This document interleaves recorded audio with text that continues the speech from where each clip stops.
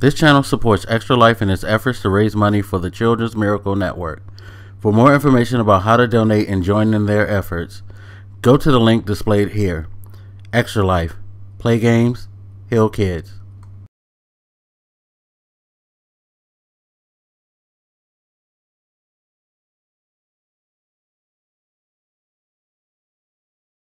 What up, everybody? This is your boy Black Magus and Game of Thrones Season 5 Episode 2. So, after the first episode, we find ourselves with Arya being part of the main focus as she makes it over to Braavos. By the way, I thought that's a cool rendition of the statue of Braavos. I really thought, however they CGI'd it, it was really well done. It looked really good. And Braavos looked like an awesome place. Kind of how I pictured it from the books, for sure. So, Arya goes there and she's taken to the Black and White Temple to find, what's his name? I can never pronounce it right, but the guy who she met and who helped her escape in season, was it 3 or 4? It was 3. It's been a while since we've seen him, haven't it? Because she ended up being with the dog, the hound, for most of season 4. So yeah, it was season 3, wasn't it? Huh. Didn't realize it was that long since we seen dude. But anyway, so she gets there and they tell her, like, no, he's not there. You're come looking for the wrong thing. And so she's left to wander the streets of Braavos to try to survive. Meanwhile, Dany's having issues because the Sons of the Harpies aren't too particularly happy with the way things are. They're not feeling her rule right now, and they express it by killing one of her Unsullied. So you have this big hunt for them and all of that. You have her boo thing out with Grey Worm trying to... It is Grey Worm, isn't it? I don't know why I'm all of a sudden forgetting names from the Game of Thrones series. Probably because it's been so long since the show has come back. And it's been so long since we had a book. God damn it, George R.R. Martin. Hurry up and finish the goddamn book. Jeez. Oh my god. That dude. Like, stop being a rock star. I honestly think that it's not that it's a process thing. I just think that he's just living the lap of luxury, enjoying the huge success of the TV show and the attention that he gets, that he's in rock star mode. And that's worse because before the Game of Thrones TV show put the series on the platform, he already was slow as shit with the books. Now he's just like, fuck it, I don't even need the books anymore. I'm getting paid now. God damn him. Anyway, I'm moving back. So they're investigating, trying to find out things about the Sons of the Harpy, and there's a big debate on how to deal with them. A lot of the people who she helped are of the mind that, hey, fuck them. They kept this city full of slaves and kept the people subjugated, put them down and all that. Just go out, take them out, show no mercy to them. If the former slave masters are that upset that they're working with these people and having them help them cause chaos, then you probably need to take them out too. Meanwhile, Sir Barrister, he's like, no, we can't do that because remember, this is pretty much what led to you being here, was your forefathers, I think it was her grandfather, the Mad King. He went about things in a way where he was just like a cold-blooded tyrant who would just do some of the like most damnedest things to people who he felt betrayed him, whether it was true or not, and turned the people against him. And ultimately, that's what led to his demise. You know, he feels like whatever happens, we need to be just about this. We need to give everybody fair trials and all that, so that we could show that we're not just here just to be conquerors, just to be like the people who were in charge before, the slave masters. You know, we're not them. We want to establish justice and real law in this country. And she, of course, leads the barrison, which is pretty cool because that is the right. Of course, situation like this, stuff like that tends to fall apart, which it eventually did, as she was led to kill one of the earliest slaves that she helped, who was like, one of her closer people, who, after they found a spy for the Sons of the Harpy, they were going to put him on trial to like show, like, look, this is what's going to happen. You're going to get a fair trial. We're not just going to like kill you, but we're just going to let you know there will be justice, and so on. No, dude's like, fuck that, because he kept telling her, you need to just kill him. You need to just kill him. Think about all the stuff they did to us as slaves. Think about how we felt when you came and freed us. You need to just kill him. So he decided to take matters in his own hand and kill him. Well, he put Daddy in a predicament where this guy just committed murder. And normally, back then, when you murdered people, you had to be executed, because taking a life unjustly, that was usually the penalty. Your life had to be forfeit for doing that. And so she was put in a situation where she had to publicly execute this dude. And the crowd's just sitting there screaming, mercy, no, don't do it. Please don't kill him and all that. But it's like, well, what are you going to do? Are you going to like completely piss off the Sons of the Harpies and the other people and have them step up their war against you and trying to, kill off everybody in a manner of subterfuge, but they would intensify their attacks? Or do you piss off the people but show that, hey, there is balance? It's not just a one-sided thing. Both sides have to adhere to the law. Well, she decided to show them that both sides had to adhere to the law. Dude got his head cut off, and of course the crowd didn't react to that. Well, the rich folk, they were kind of like, okay, alright, that's something, I guess. But the former slaves, they just started to hiss and boo her and all that, and start throwing stuff at her. They pretty much rioted on her, which, not surprised, because I hate to say it like this, but it's kind of like it is in real life.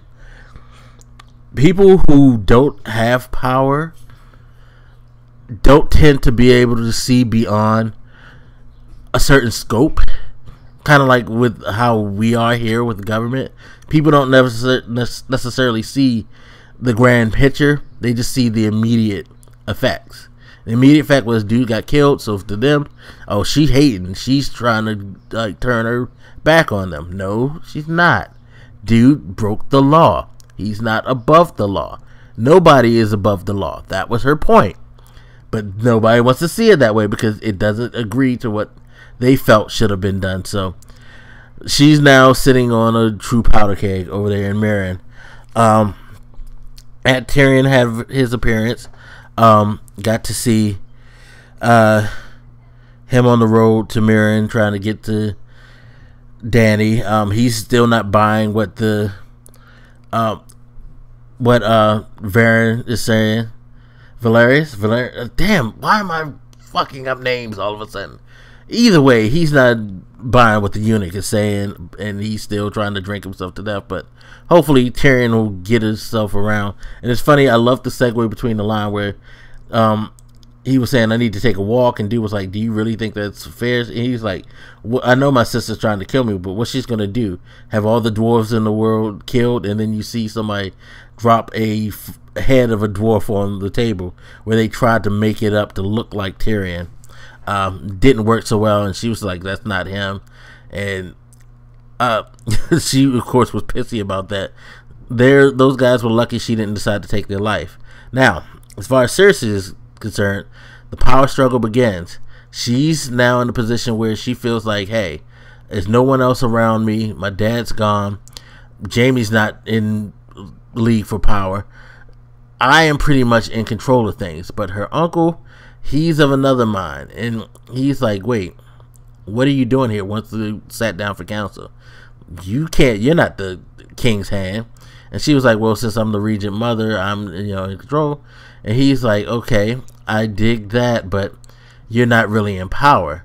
And since there's no hand, someone needs to be established. and she's just like, no, she's just basically trying to make them all know that, hey, I'm the woman in charge. And so Kevin is like, look, seriously, I'm not playing this game with you.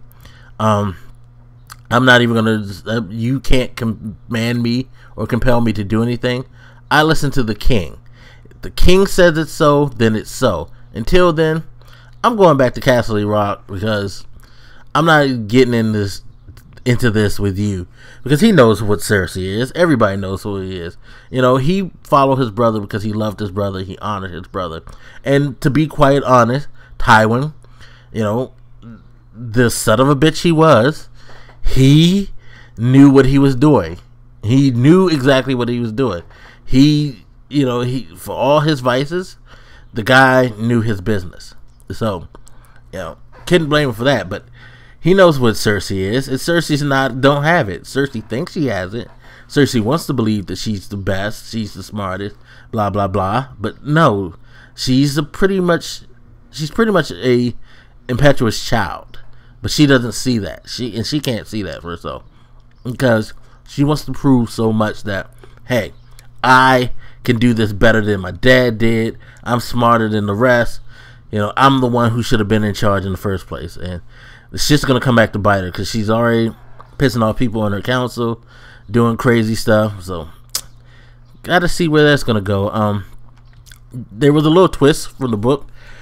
Jaime went to go see Bronn, and him and Bronn are going on a mission to the south, which, curious to see how that's going to all work out and how that's going to come about. Got to see Brienne and Pod, comical as always. They happened to run into Sansa, who denied coming with Brienne, of course, because Littlefinger did his thing. He manipulated the situation and let him know, hey, you said that you were sworn to protect Sansa. Well, let me look at your history. You swore to protect Renly. How'd that work out? You swore to protect was it who did he say next? The king. She swore an oath to King Joffrey. How'd that go? Now you swore to Catelyn Stark. That helped. Yeah. So you think that Sansa really should come with you? And of course Sansa's like, no, I don't want to go with you. Because Sansa's a dumbass, and hey, I remember her name now. Instead of just calling her dumbass, which is what she is, just dumbass. She's like buying into the Kool-Aid that Littlefinger is giving her to sip. And yeah, she goes with them. A fight starts with Brienne. They had to run and escape. Pod's an idiot with the horse. That was pretty funny, but... So now what is Brienne going to do? None of the Stark girls wants to go with her. The people who she swore to protect or swore fealty to, they're all dead. What's to do with Brienne? That's going to be an interesting situation. And make sure that I am not missing anything major. That's about it, except for at the end where we see Dany's dragon Drogon come back. I'm curious to see where they're going to go, how they're going to execute that. That's going to be interesting to see the end payoff, if it's going to be anything near to what it was in the books. But the swerve with Jaime and Bronn, that should be interesting. Tyrion's trip to them, that should be interesting. Oh, I almost forgot. We got introduced to some more people of Dorne. We got to be introduced to more of the Martells. We got to be introduced to the ruler. We saw the Viper's girls speak to him, talking about the sand snakes and stuff like that, and how all of Dorne wants them to go to war. You know, they're not happy with the fact that nothing has happened yet. They're not moving. They're trying to like start a war. And he's just like, yo, we need to like not do this the wrong way. We got to do this the right way. Things will be settled. Don't worry about it. I really like him. I really like the ruler of Dorne, because in the book you can tell, although he was kind of written to be more older, I think he's a much younger guy in this version of him. But oh, and I almost missed another major plot that I'm gonna get to real quick. But one of the things that I find cool about that character is that he's very thoughtful.